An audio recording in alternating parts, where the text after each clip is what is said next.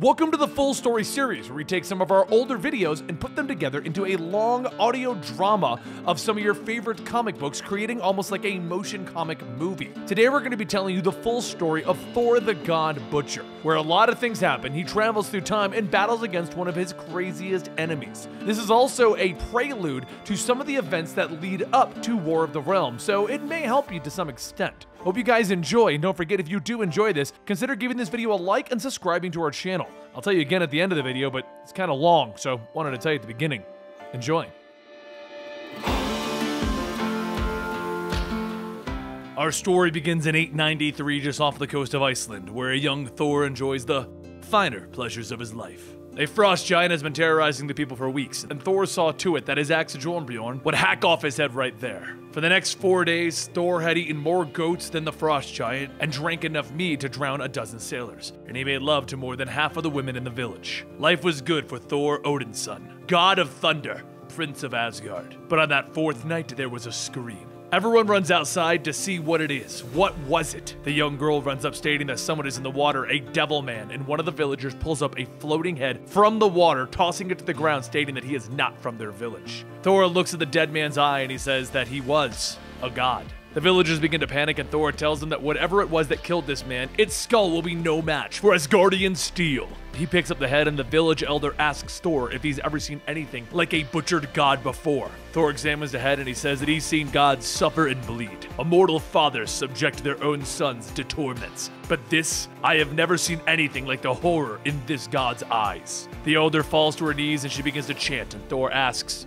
"To what god are you praying?" And she tells him that she is praying to all of them. On the current day on the planet of Indigar, a young alien girl prays for rain on their dry lands, for without it, they shall die. Suddenly there's a strike of thunder as a hammer falls, and with it rain washes over the ground. Thor grabs Mjolnir and he says that he is Thor, warrior of Asgard, avenger of Earth, and he swears on all that is holy, no one will die today. The young girl runs over telling him that she never thought he would actually come, and Thor tells her that he heard her prayer. What kind of god would he be if he did not answer? As for his aid, the aliens offered Thor their best cave slime ale, and he told them stories of his travels and triumphs. As the young girl sleeps, the elder tells Thor that they owe him their lives, and Thor says that what they owe is this girl and her prayer. Why is it that they do not pray to their own gods? And the elder says that that is because Indigar has no gods. However, as a child, his mother would tell him stories of gods from long ago who lived in a jeweled city high in the clouds. Shocked to hear this, Thor takes the skies to find that jeweled city, and soon he does. He walks through the palace to find no one in sight and nothing disturbed. But there is one thing strange, a storage room with chains locking it tight. With one swing from Mjolnir, Thor breaks the chains, opening the door, and then he smells why no one has been in here. These gods are dead. Hogscar the Harsh, Crawlskin the Cruel, Lady Vile the Goddess of Atrocities, and the entire pantheon of fearsome immortals, all butchered like animals. While Thor looks around, outside those chains begin to melt and pull together, and Thor realizes what's going on, and he says, "Oh hell." He turns back to see a giant black beast lunging at him, and the beast attacks wildly like an animal. No skill, no fury. This is not the killer, this is his guard dog, and a very strong one at that. Thor is knocked into a stone wall, and as he gets back up, he thinks that there is only one person who could have done this. Gorr the God Butcher yet lives. And that can only mean one thing: more gods are sure to die. Many millennia from them, in the far-flung future, in the great hall of Asgard, King Thor sits upon his throne with no subjects to rule. He shouts for someone to bring him his arm, and then he remembers that he is so damn old, he keeps forgetting that there is no one left but him. He is Thor, Odin's son, king of a broken Asgard, last of all of the gods, and today, he will try yet again to see Valhalla. With sword and hammer in hand, Thor leaps out into battle against the Black Beast. Knowing whatever may happen, he will face it like a god. Back in the past, young Thor travels with the Vikings across the sea to see more of the gods who were slain and washed up on the shores. They sail for 3 days until they reach the banks of Neva River, and they find the Slavs. And Thor asks, where are the gods that they pray to?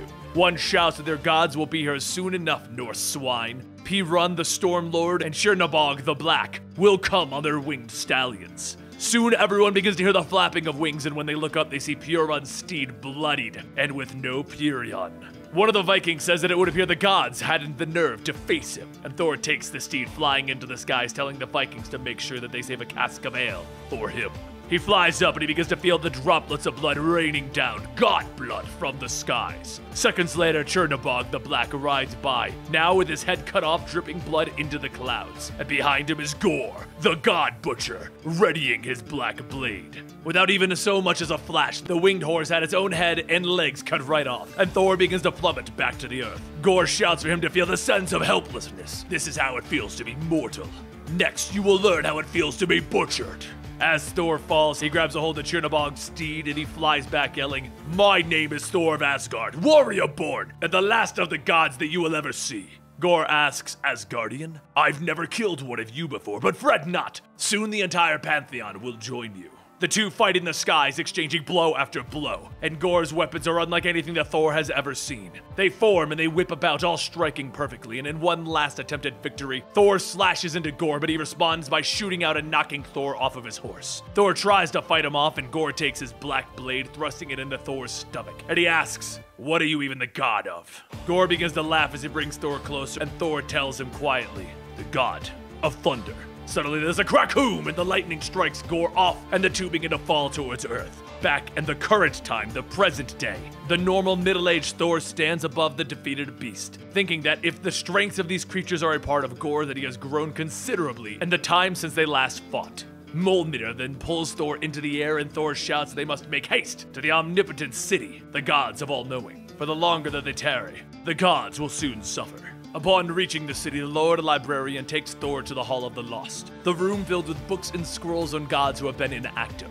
Thor looks at the giant rows of tomes and asks, isn't anyone alarmed by how many of them that there are? And the librarian tells him that gods come and go. Such is the way of things. With so many places to start, Thor picks one, the Oaken King and Sequania of the Garden Eternal. No one has seen them for 2,000 years, and when Thor arrives, he sees exactly why. These gods were nailed to their trees, and just like before, a black beast appears. World after world, planet after planet, all of them the same. The bodies of the gods butchered by a black beast keeping watch. As Thor gazes off the massive body of what was once Falagar the Behemoth, he swiftly kills the black beast. He then rips the head off and he screams to Gorr to come and kill him. Come kill Thor if you so dare. Back in the past, young Thor wakes 7 days after his encounter with Gorr. As he leans up, he asks, "Did I kill him?" And a Viking tells him that they are unsure. They just found him lying in the snow. Thor gets up telling the man to bring him meat, mead, and then his axe. Hours later, after regaining some of his strength, Thor sets out into the wilderness to look for Gorr, but instead finds another god. The god calls out that he is, or was, Hinkon, Siberian god of the hunt. The Black Butcher told him to relay a message, and that was to come to his cave along the lake. Just follow the screams. Thor holds out his axe, telling him that there is no honor in the way that the God Butcher fights. Now be at peace, Hinkon, the hunt has ended.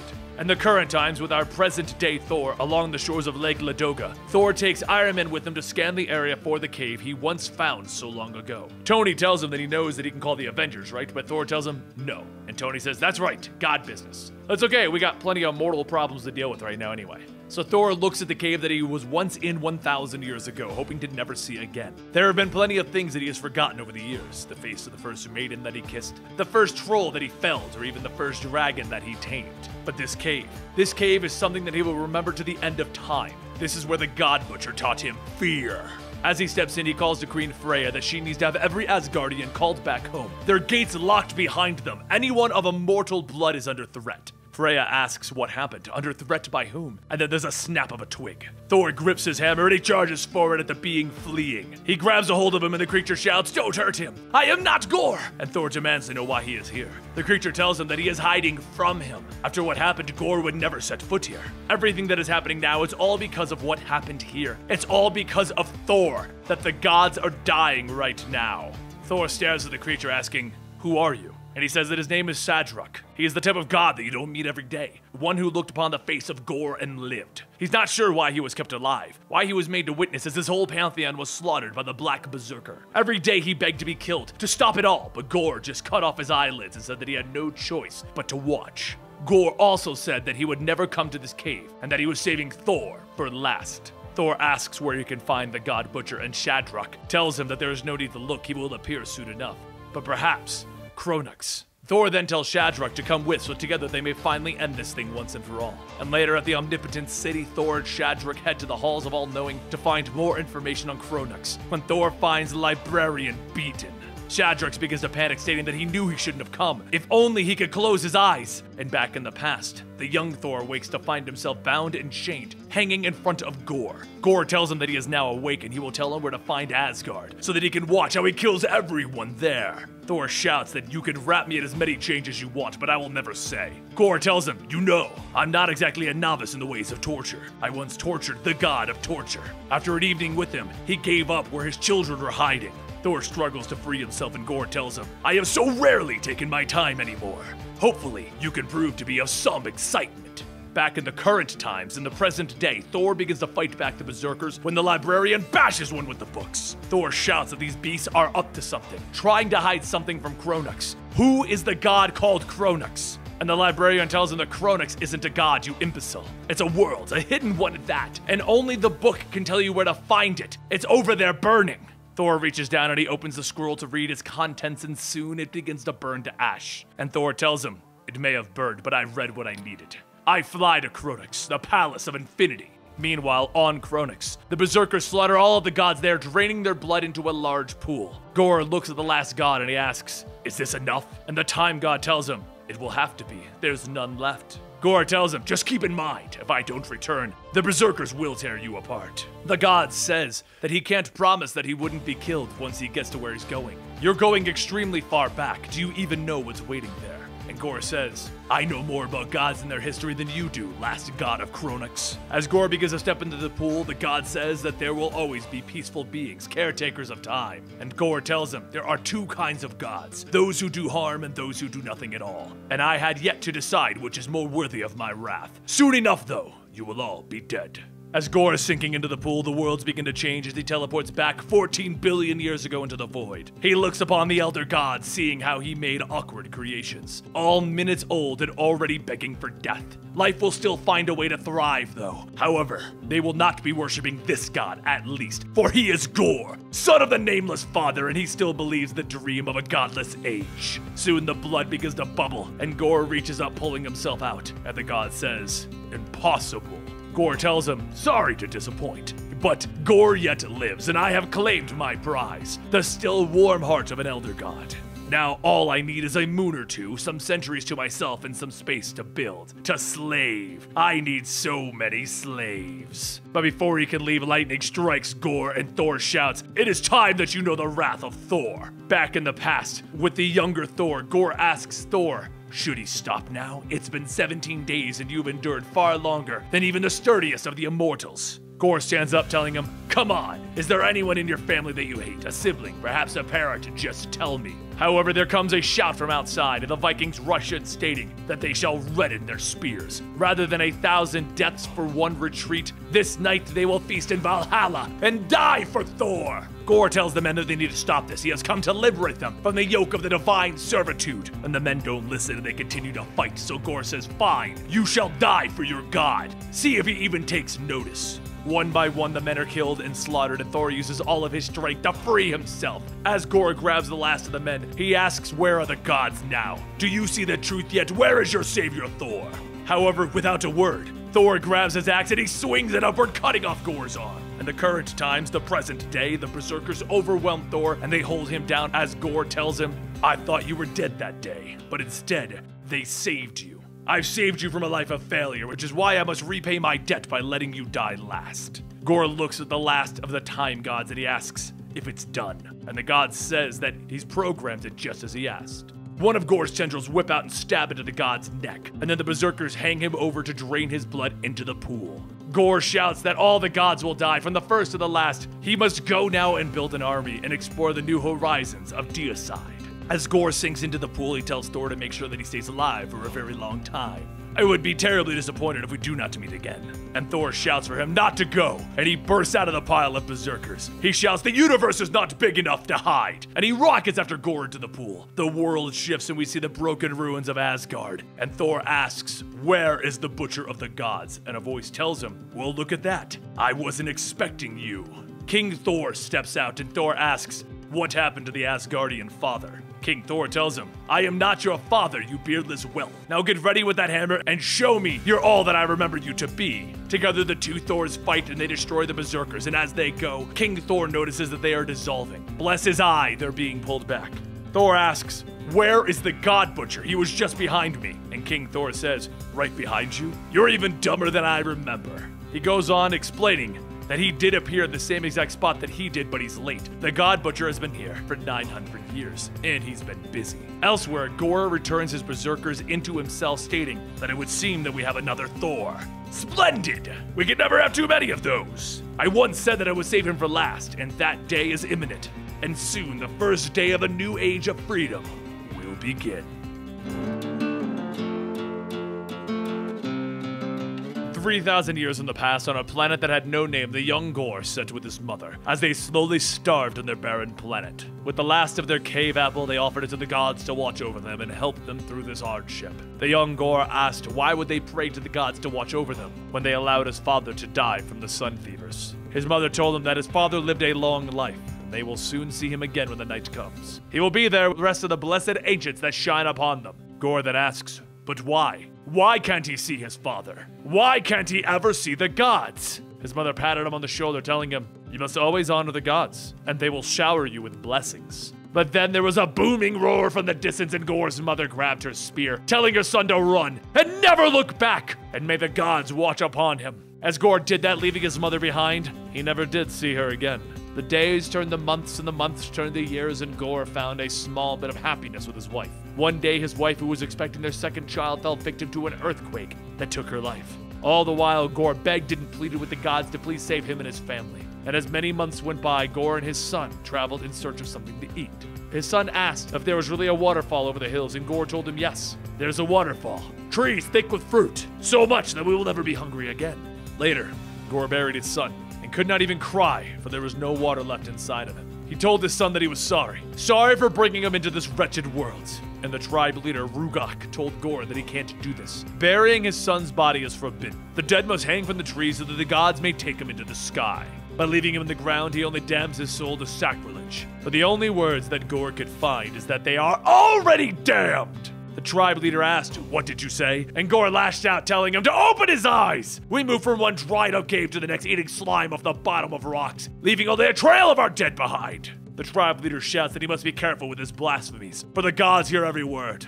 Gorr then says, there is only us! The sooner that you accept that, the sooner that we can. But before he can finish, someone from the tribe throws a rock, hitting him in the head. The rest of the tribe joins in, stoning Gorr until he falls. And the tribe leader says that he is now an outcast. May the gods have mercy on his soul, though he expects the son will not. Gorr is left to die alone, and he manages to crawl through the deserts, waiting for the moment that he can finally just die. However, before that moment can come, there's a fire in the sky that crashes down onto the planet's surface. He runs over asking, why can't I ever die in peace? And what he finds are two gods struggling for power. The god in gold lifts his bloody hand, asking for help from the dying life form. And Gorr asks him, help?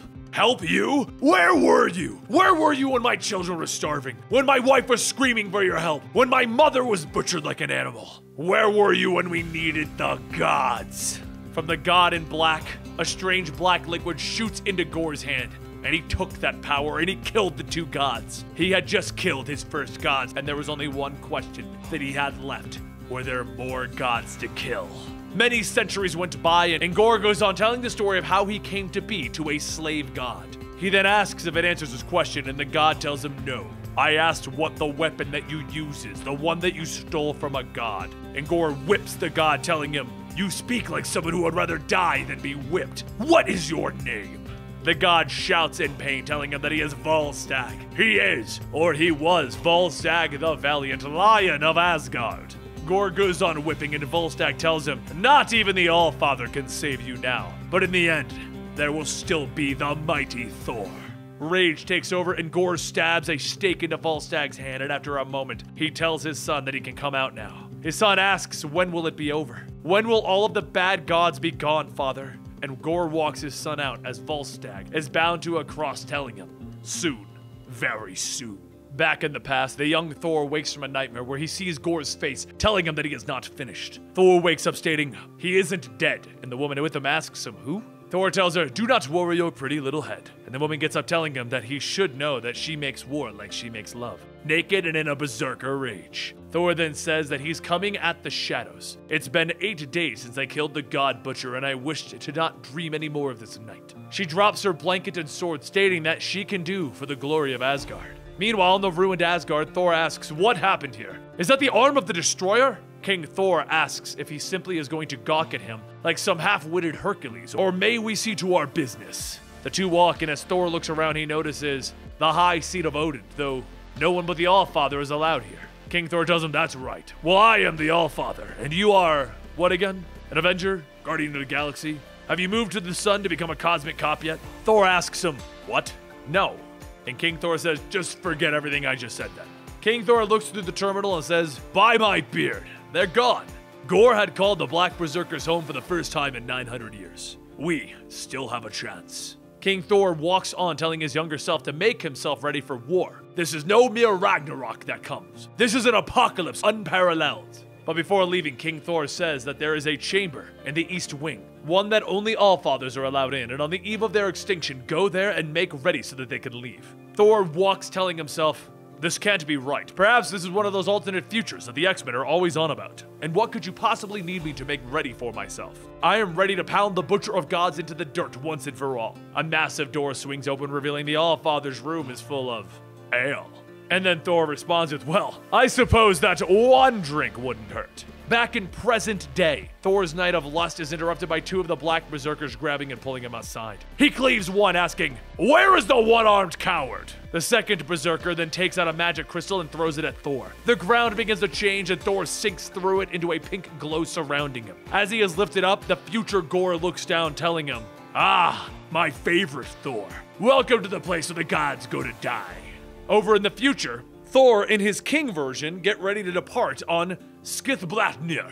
And the king mentions that for the first time in a long time, he can feel it. The Thor Force. The younger version asks, "Wait, don't you mean the Odin Force? We wield the awesome power of the Odin Force." And King says, "We call it the Thor Force now. And we have been for 10,000 years. I've even held it longer than the old man ever did. But let us leave, for honor in the realm eternal, for vengeance divine, the last charge of the armies of Asgard, the last ride of the gods of thunder." Currently, in the present day at Omnipotent City, the great librarian tries to save what documents he can, but the one with the location of Kronux was lost. The librarian turns to Shadrax, asking, "Who are you again? What are you a god of?" And Shadrach tells him, "It's better this way. You wouldn't have helped. This way is better." And the librarian asks, "How?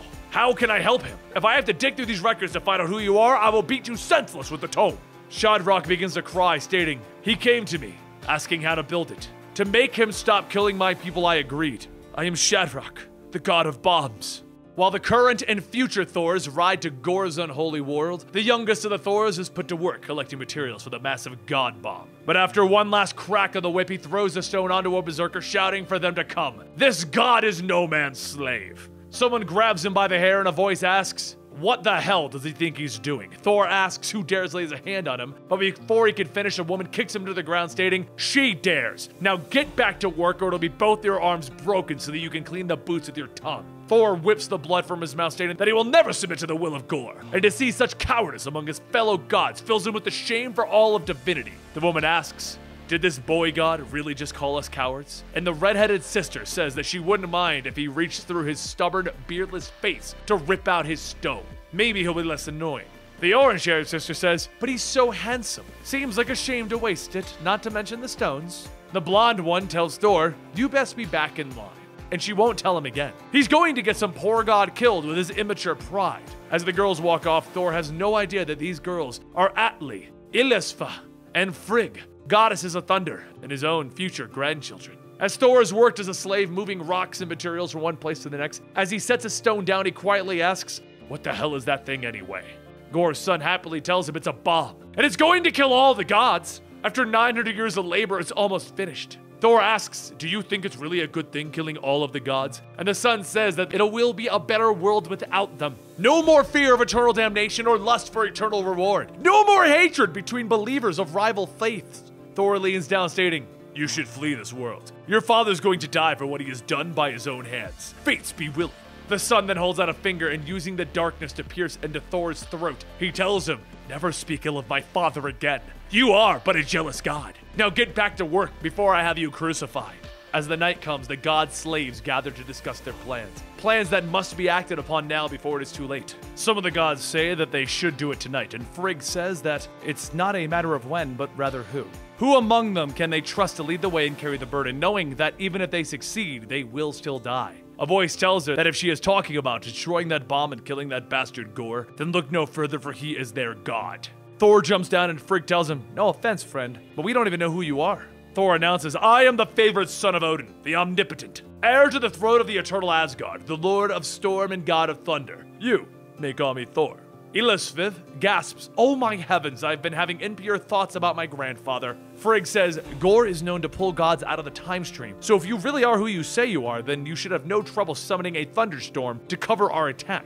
Thor looks away, stating that he has tried. "This world is too barren. There are no storms that answer Thor's call." Frigg tells him, "Fear not, even the rain god could not make dew anymore. But our plan is simple, destroy the bomb before it is finished." Thor asks, "How? It is the size of the moon. Do you really expect me to destroy it with a few ragged slaves with clubs and sharp stones?" As two gods set a glowing stone down, Frigg tells him that for the last 900 years, we ragged slaves have mined the cores of dead stars and broken planets for Gorr's god bomb. This scrap of unstable matter is all that we need to steal and hide. We have a bomb of our own.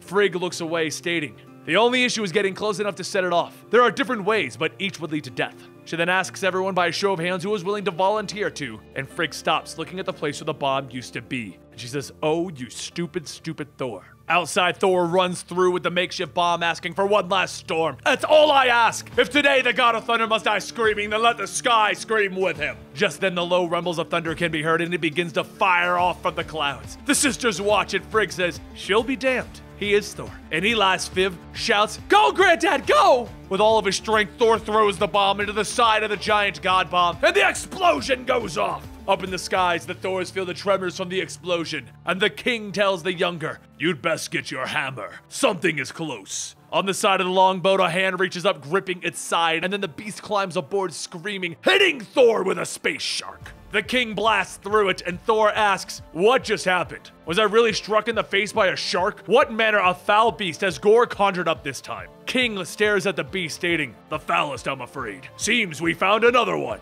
The youngest then asks, "Are you really my father?" And King says, "By Bor's bones. Are we certain there isn't any ale left?" With a brief exchange of words, we now have the older King Thor, the middle-aged present-day Thor, and the youngest Thor, readying themselves for battle. King, Thor, and youngest. And the youngest explains that the bomb that they attempted to use on the god bomb left it untouched, not even a scratch. King Thor tells him, "I hope that you're a better slayer of god butchers than dismantler of bombs." And the youngest shouts, calling out to Gorr. But Thor tells him, "Nay. The time for words is past. Now let the hammers talk." As the ship begins to descend downward, the Thors see a black creature appear before them, and Gorr tells them that they really should have brought more Thors. The youngest jumps off shouting, and the king follows, stating, "These idiot children have yet to learn what it means to be the king, for the glory of Asgard." The Thors fight valiantly, and Gorr's weapons make their efforts for naught. King gathers his strength, stating, "I've waited 900 years to feel the thunder in my blood again. Let's see if it's still there." He holds out his arm, releasing the Thor Force, blasting Gorr light years away into a far-off planet. With the awesome might of the All-Father unleashed, the God Butcher had felt something that he hasn't felt in a millennia. Fear. Gorr begins to hurl chunks of the planet back towards the Thors, shouting, "I need more blood! Massacre all of the gods!" Down on the unholy planet, the Black Berserkers slay groups of gods, all throwing them into a pile, allowing the darkness to take them. With that darkness, it reaches up into space to aid Gorr with the power in the form of a giant serpent. As the serpent begins to swallow two of the Thors, Gorr says that he can feel them drowning. "No Thor shall survive this day."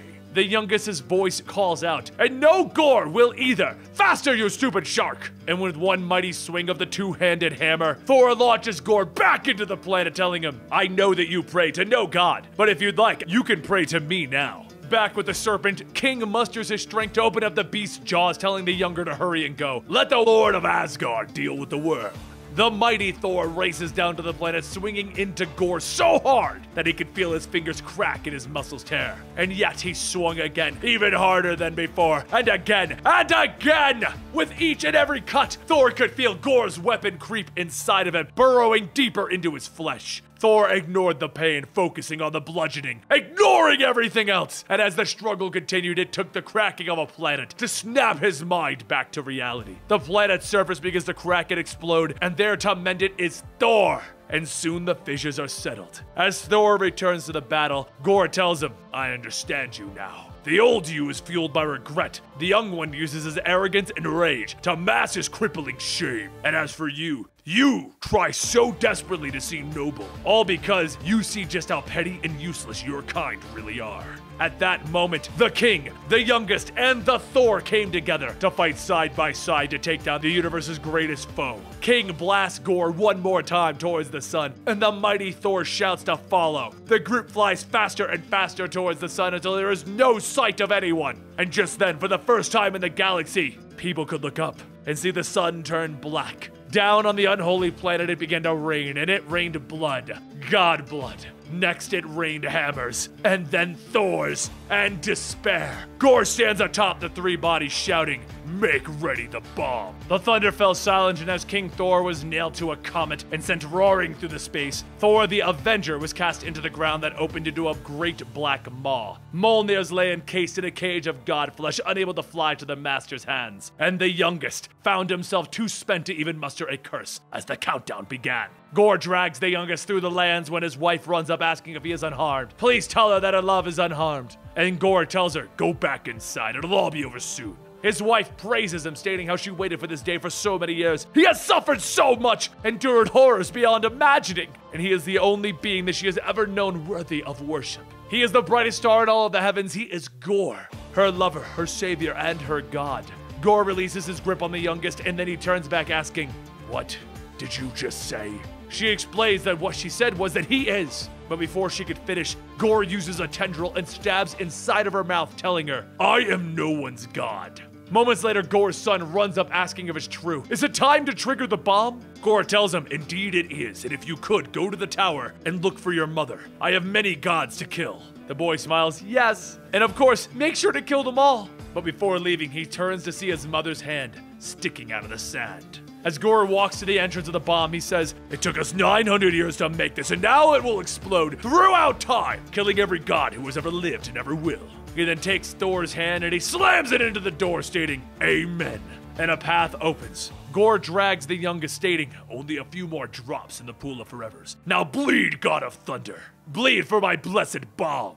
Down on the crack of the planet, the mighty Thor struggles to maintain his hold, and then he hears a voice talking to him. Gorr's son tells him, "You will never make it." Gorr's triggering the bomb as we speak, and Thor tells him, "You must run away. This is no place for the likes of you." The boy says that he cannot. He is what his father created, but the question now is, what is his father? He was a good man once, a family man, a loving man who suffered unfairly. But what would his younger self say of his older self now? Thor tells him, "You must leave now. Take whatever family you." And the boy says, "My mother is dead. She always dreamed of a life after the bomb, but there is never going to be a life after it. Gorr is dead, and in his place is something that I have been raised to despise." Thor loses his grip and he falls back, and the boy catches him, stating, "I know not how to pray, but I will pray for you, God of Thunder. Pray that you will kill my father." At that moment, there's a rumble in the ground, and the cage of god flesh pops, freeing the hammers. Back inside of the god bomb, the youngest screams in pain, asking Gorr, "If you want my heart so badly, I will gladly trade you for an eye."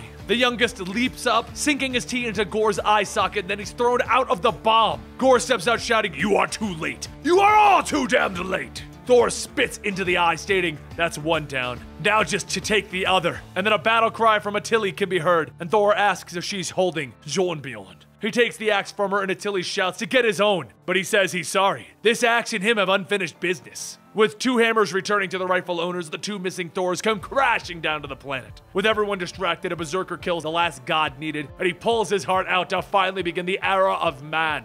The youngest Thor fights outside while the older two fly into the god bomb's core to try and stop it. But once they get in, Gorr tells them, "You are but too late. Behold your doom." The king rockets down to pin Gorr, and Thor asks, what do we do? The bomb's triggered. King shouts, you're a Thor! You hit it with a hammer! And with the power of 2 hammers, Thor does just that! However, as he swings at the core, he thinks, just for a bit, what if Gorr was right? What if a godless age is what man deserves? What if Gorr isn't a madman at all? God helped him. What if he is?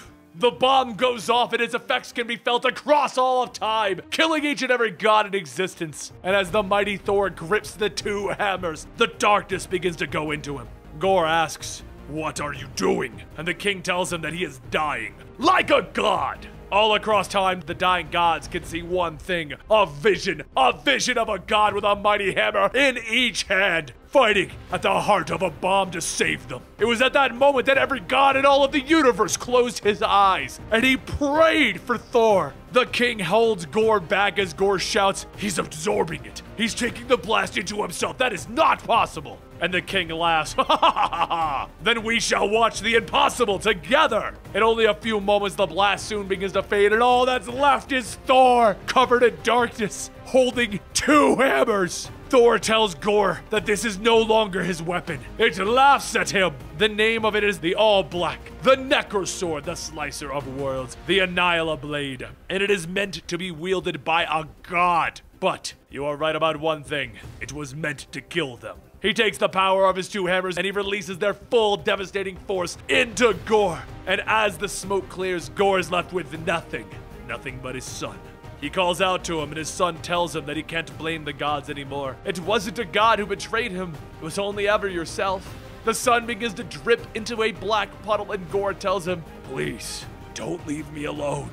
The mighty Thor asks, how? The boy, he helped me defeat you, Gorr. And the king tells him no. It was a lonely little man who helped him defeat the god butcher. Gorr screams out and the youngest swings his axe, cutting off his head, stating, enough of that. Shall we drink mead and think of ways to defile his ashes? However, that day was the day that Thor died. For the 9th time that could be remembered. And 3 days later he rose again. He woke up screaming, saying that it was so strange. There were 3 of him, and the king tells him, it appears dying hasn't made you any smarter, has it? Thor asks, what of the Necrosword? The king says, we left it, dared not to touch it again. The youngest says, I would have, if his majesty here hadn't thrown the whole damn planet into a black hole, and then brought you back from the dead. King says, that's right, burned out the last of Gorr's sickness. But I figured that it was in my best interest. So would you like to see what you died for? The Thors walk outside and King Thor says, Asgard lives again. And with the gods from all of the cosmos. So with the universe saved, the old king uses his all-father's magic to send his younger selves back into their time stream. Soon, things return to normal. The youngest set out to become the Viking god once again, and the mighty Thor went back to being an Avenger. And the old king sought to make memories with his granddaughters. However, due to the nature of time travel, they knew that their memories of their adventures would fade and no one would remember this time. Back on the planet of Indigar, Thor returned to see the young girl who prayed but never received an answer. He told her that she prayed to him because she had no gods, and he can assure her now that she never needs to pray to him again. And the world without gods became one with many gods, all thanks to a little girl's prayer and a madman's murder spree. Now, out in the deep reaches of space, Thor looks upon those that were easy enough to find. The dead worlds. Worlds that were once teeming with life but are now either burned or frozen, flooded or dry as a grave. Battles between the armies is something that Thor understands, but who do you fight when it's the world itself killing its people? The Earth is dying, and the God of Thunder knows not who to smite in order to save it. Over in the Southern Ocean, Agent Rosalind Solomon investigates a recent disturbance with a herd of blue whales who seem to be running away from something. As she dives into the water, she finds the cause: the Yashida Industries underwater whaling fleet. Rosalind radios over one of the subs telling them that their presence in these waters are a violation of international law, so surface and prepare to be boarded. The sub doesn't respond by radio and instead fires 2 torpedoes at Rosalind's car. Next, a harpoon is shot into the car's windshield, and Rosalind quickly ejects before she can be trapped inside. Agent Coulson radios in telling her that backup will arrive in 3 minutes, but now get to personnel. She may want to call her boyfriend. Rosalind asks, boyfriend? Thor? He just came with me to the SHIELD Cadets Ball. We're not dating. And at that moment, Mjolnir shoots down into the water, destroying the 2 wailing subs. Rosalind says that she only sees a hammer. Where's the rest of him? And Coulson tells her 30 miles up in closing. Suddenly, there's a giant splash, and Thor grabs the hammer, bashing it into another sub, shouting, "Have at thee, foul Leviathan!" Coulson then radios back, stating that once they're finished down there's something that he'd like her to take a look at when she's topside. Later, in the Glacier Bay National Park of Alaska, CEO Roxanne Dario Agger holds a conference telling the new individuals that they are here today to show them something that can make the world a better place. Global warming has become an issue, and the glaciers are all over the planet and melting away at an alarming rate. As Dario goes on, a helicopter flies over, lowering a large chunk of ice, and once it's set on the stand, Dario tells them that this is what they've been gathered here today to see. This big, blue, beautiful chunk of ice is the end of their problems. It was chiseled out of one of Jupiter's moons, and there is plenty more where that came from. As Dario goes to make a toast, Rosalind walks up telling him congratulations. He managed to make even a simple glass of water ostentatious. Dario tells the crowd to pardon him for a few moments, but please enjoy the water. He turns to Rosalind and he tells her that he's going to assume that she's Agent Rosalind Solomon from S.H.I.E.L.D., correct? Rosalind explains that they know about his ozone depletion project and the greenhouse gas satellites and the mobile factories that even Latverian government is calling toxic. Now he's trying to profit off the effects of global warming by having a fancy space ice. Dario laughs, stating that all they're trying to do is give the people of today what they need to survive tomorrow. Roxxon is the world's wealthiest and most powerful supercorporation. If they don't know what's best for the people of this planet, dare he ask, who does? Just then, the people begin to hear a low, rumbling thunder, and Thor appears with a giant ice boulder, stating, "I heard the people of Midgard needed frozen water. Will this suffice?" The reporters in the crowd run over and they surround Thor, asking where he got the ice from, and he tells them just to consider it a generous donation from his old friends, who happen to be frost giants. Then Thor turns to Rosalind, asking, "I brought you the largest mountain in all of Jotunheim. Might that finally be enough to win your company for the evening?" Rosalind tells him that now is probably not the time, and Dario steps down, stating, "What an unexpected pleasure. My name is Dario Agger, CEO of Roxxon Energy. It's so rare that someone in my line of work would get to shake hands with a relative equal." Thor turns to Rosalind and asks, "Is this the villain that you spoke of? The one who seeks to poison Midgard for financial gain?" Rosalind tells him, yeah, one of the biggest. Think of him as Dr. Doom of corporate scumbags. His nickname back in business school was the Minotaur. Dario says, "Let it be known, my company has never been convicted of any wrongdoing by any court in the world." Thor looks at Dario and says, "You, man of Roxxon, mark well my words. Anyone who threatens Midgard will come to know my hammer in ways that they will find most uncomfortable." A few moments later, back at Dario's floating factory, his advisor says that it cost them $478 billion. The ice pipeline project will have to be put on hold. And as a few of the other advisors begin to project losses, Dario shouts at them to get out. If they value their lives, get out. As he says this, his eyes begin to turn red and something in him begins to change and back on the ground. Rosalind says that there is one thing that Dario is right about, and that's that they can't touch him. His record is squeaky clean. If Roxxon gets caught breaking the law, they'll just pay to change the law. Thor tells her, "There's one thing that you have. That's me. And gods are not bound by laws of man. I have a few ideas. Perhaps you would like to come to Asgard and discuss it over mead." Rosalind says that she has some forms and stuff to do. So how about they just get coffee tomorrow? Thor shouts, "Splendid! On the morrow it is! We shall drink coffee and decide what is best to save the world." But many millennia from now, King Thor sits on the once blue planet, thinking how it used to have such pretty shade. King Thor's granddaughter, Atli, says that it is certainly not very blue anymore, more like crap, actually. And Elisfa says that Atli can be quiet, and says that she is sure that Midgard was quite lovely in its day. Frigg then tells him that Elisfa is right. It's been gone for a very long time. Perhaps coming back here wasn't such a good idea. But King Thor stands up, stating that he didn't come back here to feel sorry for himself. Some things are still worth fighting for. Frigg says that with all due respect, the Earth is gone. Its age has passed. Its fate was in a large part its own doing. Then there's a rumble, and as King Thor looks up, he says, "It would seem that I'm not the only old fool looking down at this planet." Galactus appears before the Thor of them and tells them one thing. "I hunger."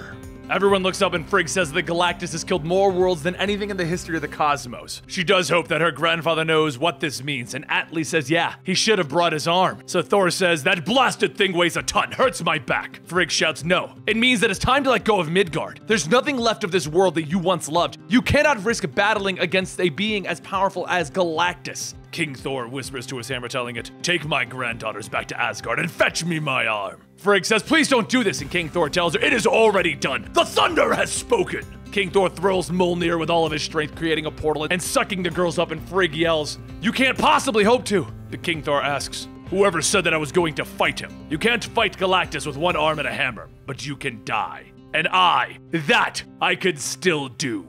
King Thor makes his way down, calling out to Galactus that the King of Asgard would like to have words with thee. Back in the current times, Thor and Rosalind finish up their meeting at dinner, and Thor asks, so companies like Roxxon are harming the Earth as we speak? And Rosalind tells him that she's working on it, but this is the first time the S.H.I.E.L.D. has ever had an environmental task force. And against Roxxon, they're outmatched. Thor smiles, and Rosalind says that that's the smile of someone who's about to get her in trouble. And he asks, how would you like to see how it feels to stand inside of a thundercloud? Later in the skies above South Africa, Thor asks if she's absolutely certain that there's no one inside. Rosalind tells him that she scanned it again. The whole place is automated. It's too toxic for anyone to set foot in. So he holds the hammer in the air, and the lightning strikes down on the Roxxon facility. A short while later, over on the Roxxon Island, Dario asks, what do they mean by no longer there? His advisors explain that there was some sort of anomaly, a localized superstorm, and what's more, the insurance is refusing to pay. They're stating that it was an act of God. Dario then leads his men into the lab, telling them that this means war. Our enemy has drawn the first blood, and it's time for us to discuss retaliation strategies. There are many projects here, like these bears, for example. Their jaws and stomachs have been augmented, genetically engineered to gorge themselves to the point of obesity. They won't stop eating until they are fat and dead. The plan is to drop them into the rivers in Canada to begin cold-hailing the salmon population. Soon, if anyone is to want salmon, they're going to have to buy it from the Roxxon hatchery. Also, there's this button. The hatch opens and fish pour onto the men, spelling certain doom for them. And Dario then opens up the cages for the bears, the ones that will eat those fish until they are engorged. And he shouts, all right, let's get brainstorming. Back in the future, King Thor climbs up a rock, stating, damn my beard, I should have flown up here before sending that blasted hammer away. Once he gets up, though, he shouts to Galactus, telling him, I know that you can hear me. Stop being rude. Galactus tells him, you have climbed all this way for nothing. That is, unless you have come to watch your Earth die. King Thor tells him, I did not come here to fight. As you could see, I am unarmed. I have come to talk. Galactus turns his attention towards King Thor and he asks, why do you wish to defend this planet? And King Thor says, it's because it has saved me more times than I can count, and I haven't saved it nearly enough. Galactus goes back to his drill, stating, this planet has defied me more times than I can count. This wretched Earth, it imagined itself so precious, so supremely important. Look at it now. Look what man hath made of the meagerness he was given. All worlds must die. This they all know. And thus, Earth's time is up. Galactus continues digging into the Earth, and King Thor shouts, this is my last warning. Step away and we will find another world for you to dine on. I wish to do you no harm. Galactus tells him, your mind has gone soft. I am done showing you courtesy. You should have left me to eat in peace. Just then, Galactus holds out his hand and a devastating blast shoots from his palm, knocking King Thor to the ground. King Thor pulls himself back up, stating, and you should have killed me when you had the chance. Up in the sky, the armor of the Destroyer and Mjolnir return to King Thor, and once they are set, King Thor shouts, for Midgard! But back in the current times, Dario punches out the last bear after eating the other advisors, telling the remaining advisors that, I like that idea. The advisor says that this place is called Broxton, and the next morning, Roxxon trucks begin to make their way into the city. But once again, in the future, during the final hours of the planet Earth, King Thor and Galactus battle. As Galactus has King Thor in his grasp, the king swings Mjolnir, breaking one of Galactus's massive hands. King Thor laughs, stating, ha! Even the bones of giants can be broken. And I would know, I've felled an entire race of them. Galactus then takes his other fist, slamming it down on King Thor with a force that literally punches him through the planet and into the moon. The moon cracks and it explodes, and King Thor says, the bastard just punched me through the earth and broke the moon. I quite liked the moon. Back in the present day, over in Oklahoma, 3 weeks have passed since Thor returned to Midgard. He missed Broxton, and as he arrived, he begins to cough. When he looks around, he sees something that he wished he didn't see. Roxxon has taken over the once quiet city. Thor flies down to see the old buildings are gone, replaced with new Roxxon-owned businesses. And as he takes it all in, Rosalind shouts to him, stating that she's been trying to reach him for weeks. He really needs to get a cell phone. But before he goes and does something, just stop and listen for a second. Still not believing what he is seeing, Rosalind tells Thor that it started a few weeks ago when Roxxon got approval from the state senate to move their flying factories in. Thor begins to say, this is because of me. And Rosalind says, look, I need to be the one to handle this. I'm gonna shut these factories down. We just have to do it the legal way. Some of the townspeople begin to walk up to Thor through the smog, all stating their problems, homes being taken away, nursing homes closed, their water is now polluted. And they ask Thor, why is this happening? Thor grits his teeth and he rockets into the air. Up on Roxxon Island, the sounds of thunder can be heard, and the advisor asks if this was really a good idea. They have over $1 trillion of equipment here. Dario tells him that he carries a hammer. I have a good idea of how he's going to react. And just as Dario thought, Thor comes crashing and destroying everything directly in front of him. As the armies begin to fire on him, he easily takes out the weapons, and Rosalind flies up shouting for him to stop. Thor doesn't respond, and Rosalind pulls out her gun, telling him that if he does not put the tank down, he'll be fighting her. Thor tosses the tank and tells Dario, "Be a fool or a madman. You will end your assault on Broxton at once." Dario asks, "What do you mean assault? I simply made a significant financial investment into Broxton. In fact, in a matter of weeks, I've reinvigorated what was once a small town on the brink of collapse. This is all done as a gesture of goodwill towards you after the awkwardness of our previous encounter." Thor tells him, "If it's money you want, I'll buy Broxton from you. There is enough gold in the vaults of Asgard to satisfy even your greed." Dario whispers, "I don't want your money. At least not until you're on your knees begging me to take it." Thor holds out his hammer, telling him, "I will pay. Whether it be in gold of Uru, the choice is yours." Dario then looks back at the men behind him, stating, "We're done here, wouldn't you say?" One man steps forward, telling him, "Yes, we've seen quite enough." And the man walks to Thor, telling him, "Thor Odinson of Asgard, you've been served."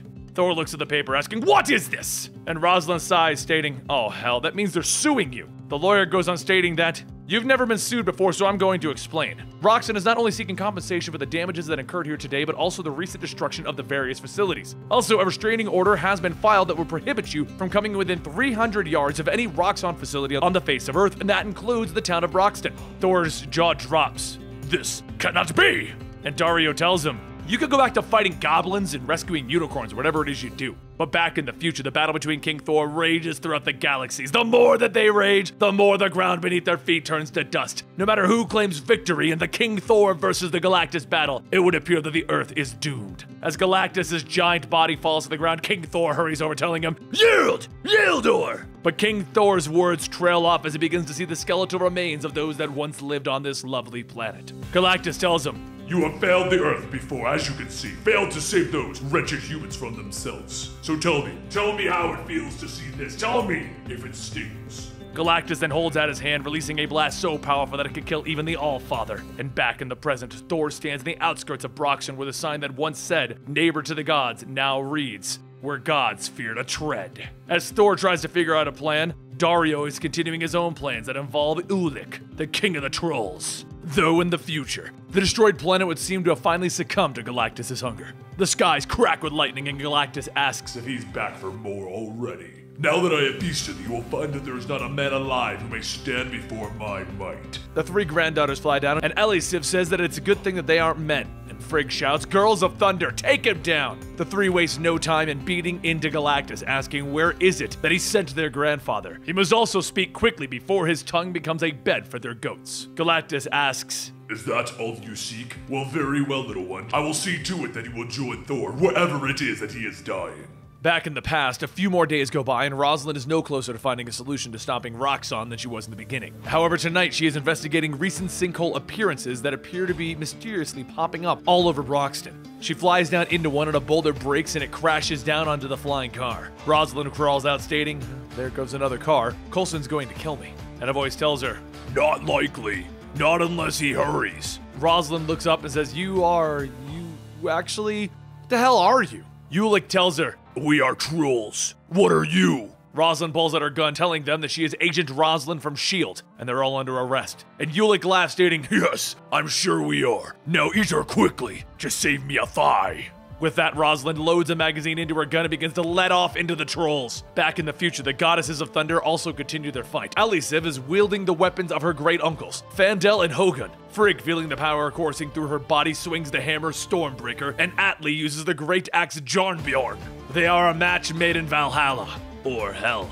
If there is one thing to note though, it is that Galactus is not the least bit amused by their actions. He shouts at them, "You are nothing but insects before the might of the World Eater. Fly back to Asgard, little gob bugs." Frigg pulls back her arm, telling Galactus, "Be careful, for even the tiniest bug can cause a giant to choke." The hammer is thrown down Galactus' throat and Frigg holds out her arm and the hammer returns, ripping and blowing off Galactus' jaw. Atli shouts that is enough, let them kill this bastard already, and Galactus calls to them, Many have tried, including your fool of a grandfather. Your withered bones will litter these cosmos from one end to the other, all while Galactus still burns like a billion suns. But as Galactus begins to release his power many light years away, the All-Father begins to wake up asking, "Where am I?"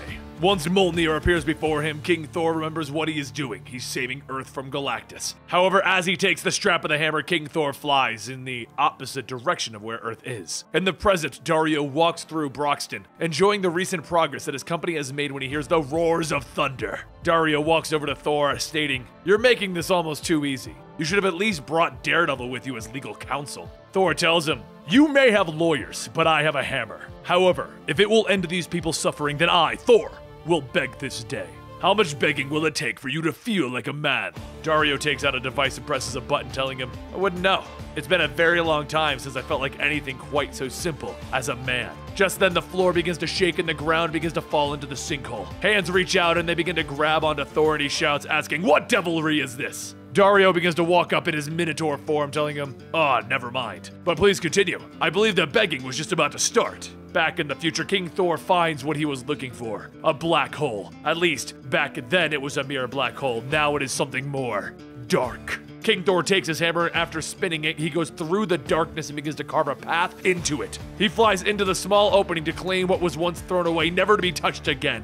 All black, the Necro Sword, the blade that slew a billion gods, the black blade of Gorr the Butcher, and the last hope for planet Earth. Back on Earth, the three sisters stand after another attack by Galactus, and Frigg shouts that they're about to die here on this chunk of rock once known as Midgard, and they will die for the All-Father. Ellie Siv says, "I, for their grandfather Thor," and Atli yells, "To hell with it, for blood and guts and glory, and also for Thor." Galactus stomps on the ground, asking, "Did I just hear that you're ready to die?" But before Galactus can land the finishing blow, lightning begins to strike, and Galactus asks, "How many times do I have to kill these Asgardians?" Ellie Siv says, "He's back, isn't he?" And Frigg quietly asks, what has their grandfather done? The girls look up into the sky to see the All-Black, the All-Father, the God of Butchers, the Necro Thor, the Eater of World Eaters. As he comes racing down, he blasts straight into Galactus' torso. Meanwhile, back in the present day, one of the trolls holds Thor still as Ulik punches into his stomach. Thor manages to curse him, telling him, "You will rot in Nastron for this, if I allow you to survive the day." Ulik tells him, "A troll's home is wherever we can carve it, such as it always has been." And then he punches again. Dario calls out to Ulik, "That's enough. It's time to get down to business." Once he readies himself, he charges into Thor, knocking him into cars and anything else in his path. And from the smoke and debris, Dario walks out, dragging Thor, telling the trolls, "Earn your pay! Pillage and destroy! Murder at will! Burn everything to the ground!" Ulik shouts to the others, in other words, "Brothers, go be trolls!" Thor struggles to pull himself up, telling Dario, "You're just another monster. Hired trolls to kill men, transformed into a beast with the strength of the Hulk? So that means..." Dario leans down, asking, "Yes? What does that mean, oh mighty God of Thunder?" And seconds later, the sound of a thunderous punch can be heard from all across as a body is shot into the air and onto Roxxon Island. Through the smoking body, Dario crashes back to the ground, and Thor tells him, "That means that I can finally do that." Now the final battle for the two Thors can finally begin, as they both begin fighting for their very lives in order to protect the Earth. One in the present day, one in the future. The mighty Thor battling against all the odds to hold the trolls with Dario back, and the King Thor using the dark power that is the Necroblade to unleash a power never once seen. But as true as there is a King Thor in the future, the mighty Thor does prevail, and Dario is stopped for now. As Thor looks up to see his work, he weeps, knowing where his tears fall, nothing will ever grow again until the end of time. The king, too, sits back to examine his work, finding it surprising that Thor, the king of Asgard, still draws breath and bleeds. But where those drops of god blood fell, the dead rock drinks it deep, and the earth has blood of its own again. The last day of Midgard. It would seem we'll have to wait until another tomorrow.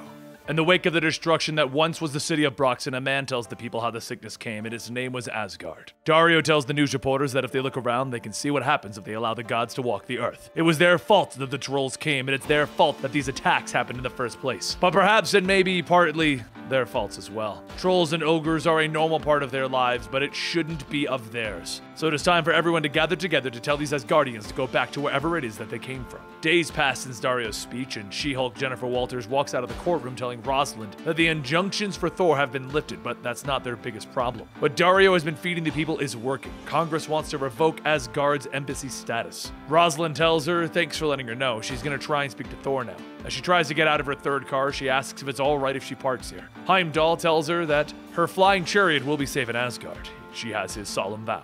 Rosalind says, okay, cool. Not sure if I should be tipping or something. And then she looks for Thor. Heimdall says that she must follow her ears. The rumbling will direct her where to go. Inside of the halls, more thunder can be heard, and the All-Mother begins to ask if the indoor thunder is really necessary. Thor sits up asking if they voted already, if there's still a chance for the fools to listen to reason. And she tells him that there's a growing unrest in the Nine Realms, as he can already see. Meleketh and his Dark Elves continue to scheme from their swamps. Every day there are more worrisome rumblings coming from the land of the Frost Giants, and even some claim to see war bonfires burning once again. Whatever is coming for them, they must face it out there, out where they belong. It is decided. Asgard is leading, and as for the All-Mother, she is commanding him to do his princely duty, or she'll find someone else to carry that hammer. And as his mother, she understands his pain. If there is one thing that she can part on him, it is that sometimes they must let go of the things that they love most. Later, as Rosalind finds Thor, he looks out into the world stating that Roxxon has won. Dario is a murderous monster who consorts with trolls, and yet he walks free. The Congress of Worlds bent to his will, and it's been decided that Asgard must go. Rosalind says, wait, you're leaving Earth? What about Broxton? And Thor tells her that the first time he came to lay eyes upon Midgard, people there still lived in caves and fought one another with sticks and stone. In those days, he only came to make war and revelry, to be worshipped and feared, and above all else to destroy. Its world and its people have changed so much since then, but has he?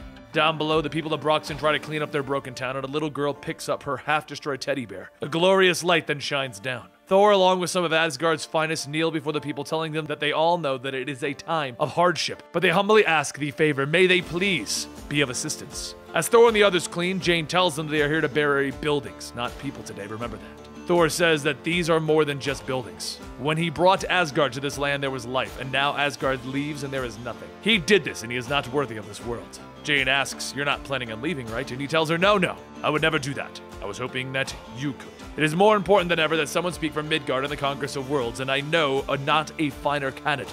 She says it is quite an honor, but she's really not sure that she's qualified to. There's still the cancer treatments. Thor tells her that they have a rainbow bridge that can take her anywhere in the cosmos. And after some thought, she decides that maybe she should go. Meanwhile, across the way, Dario gets ready to leave. Before he gets into his car, Rosalind calls out to him, punching him in the face. The people hold her back, and she shouts that she just wanted him to know that this wasn't over. She will prove what he did here and nail his bullheaded butt to the wall for it. Dario's eyes glow red, and he tells her that she has his word that he will sue her into oblivion for this assault. She storms off, telling him it's a great idea. Too bad he's murdered all of the lawyers. See you around. And so the time for the gods to leave Midgard comes, and Freya tells everyone, with their heavy hearts, they must leave. However, they must all know this. Lords and ladies of Broxton shall always have gods in their service. So swears Freya, the All-Mother. But rather than leave them with mere promises, please accept these gifts as a token of their eternal gratitude. Gold from the treasures of Asgard, enchanted fruit trees that will bloom for 1,000 years, and a fountain that will never run dry. May the light of the Bifrost shine forever in their skies. As the gods all walk back to Asgard, a little girl from before asks if they're really leaving. They didn't fix the town. Where will they go? That was their home. A voice then calls out, stating, aye, and may it always be. Thor flies down, placing a giant piece of stone down, and he tells everyone that he will not give back what they've lost. But this may serve as a small token of debt that was owed by Thor and the gods. The little girl looks up at the giant castle, and the little girl asks, she gets to live in that? And Thor tells her, if you so wish, yes. Rosalind asks Freya, did Thor just rip out a chunk of Asgard and give it away? Can he even do that? She smiles, stating that it is Bill Skirner, greatest of all the halls in Asgard. Rosalind says, okay, right, so whose castle was that? And Freya says that, who do you think it belonged to? It was Thor's. And so the gods of Asgard return once more to the heavens, though far less alone than when they arrived. Just as Earth itself will never be alone, so long as there is thunder in the sky. And back in the future, a new river has been forged, and Frigg asks, what shall they name this one? King Thor tells her, Roz. And Atli says, Roz, Jane, Steve. What kind of names are those for rivers? King Thor says that they are the unforgettable kind. Now come, children. We have much work to do. We have an entire world to regrow. Elsewhere, though, on a planet once known as Mars, Galactus readies himself to feast on another dead world, one that King Thor has allowed him to have. As he digs into the planet's core, he says that if it wasn't for that damned black weapon, but at least now the weapon is destroyed. However, there is something beneath the planet's surface, something dark. And as the darkness overcomes Galactus, he laughs as hard as his hollow face can. For what has just been born was the Butcher of Worlds. And so begins a story for another day. And there you have it, the conclusion to the Thor God Butcher full storyline video. We're also going to be bringing you the female Thor storyline, which comes very shortly after this as a full story. And then we're going to be prepping into War of the Realms. So you got a lot of stuff coming here at Comicstorian. So if you want more of this, please consider subscribing to our channel. And don't forget, we are also Twitch streamers. You can find us most nights at twitch.tv/eligiblemonster, playing various games from MMOs to survival games to whatever's popular right now. Hope to see you there.